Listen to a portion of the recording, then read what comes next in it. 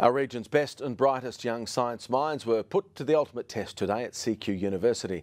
Senior students from high schools across central Queensland gathered for a fiercely fought chemistry battle. Deep in concentration, they carefully poured and combined. A game of millilitres. Competition so intense, only the clinking of beakers could be heard. And there was not a mad scientist to be found. We're trying to find the concentration of an unknown solution by titrating. The Royal Australian Chemical Institute requires the best of the best to put their chemistry knowledge to the test. It's about being exact, so we want to have the lightest pink we can. So it's a big competition on who can have the best colour.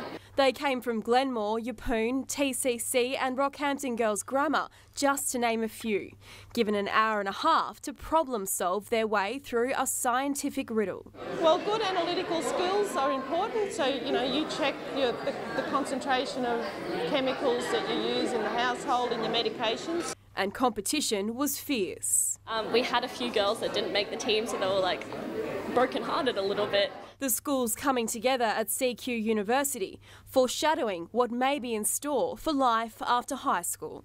It's very cool to see how other people do it and their techniques and stuff.